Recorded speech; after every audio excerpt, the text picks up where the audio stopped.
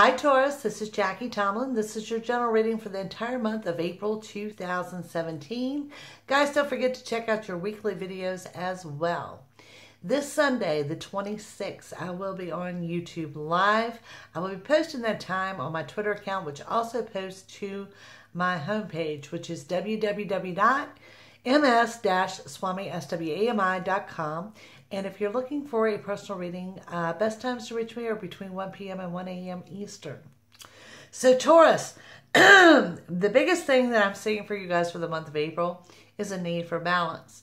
And that need for balance is I'm looking at a busy, busy month for you guys. And this is both in your profession as well as your personal life.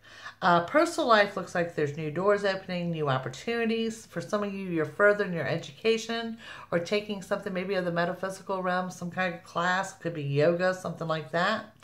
And that you're constantly making decisions and you're changing things up. It does look like that there is some good financial news coming in for you guys, and for some of you guys it's the signing of a contract. But I do want to warn, and this is leaning more towards your work and career, of someone taking advantage of you or someone just really pushing your buttons there. So let's take a look. This is for Taurus, and this is for your entire month of April 2017.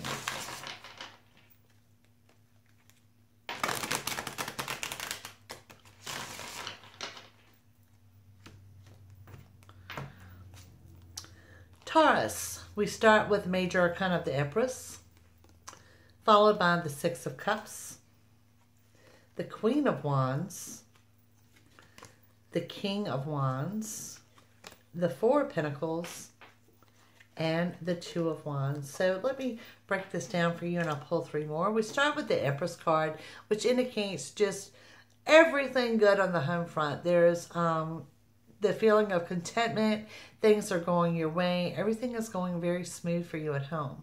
The Six of Cups, this is someone from your past, someone that you're going to reconnect with. Someone, I kind of describe this, someone you're very happy to see, someone you haven't seen in many, many months. So definitely happy reunion there. And don't forget, I do see y'all surrounded by many people this month, okay? And there we have that the balance is restored, and this falls with that person from the past. Maybe some amendments, or just, like I said, I see a lot of happiness with this person, and for a lot of you, this is going to be completely unexpected. Now, moving forward, we have the King of Wands, we have the Four of Pentacles, and we have the Two of Wands. Normally, I don't throw out another zodiac sign to you guys, but for whatever reason, thinking Aries may resonate with some of you this month. King of Wands shows balance, but it also shows you guys need to slow down a little bit. Because like I said, you do have a busy month. And remember that, because if you go through the month and at some point in time you're feeling a little bit out of sorts, just kind of be still your thoughts and just let things happen.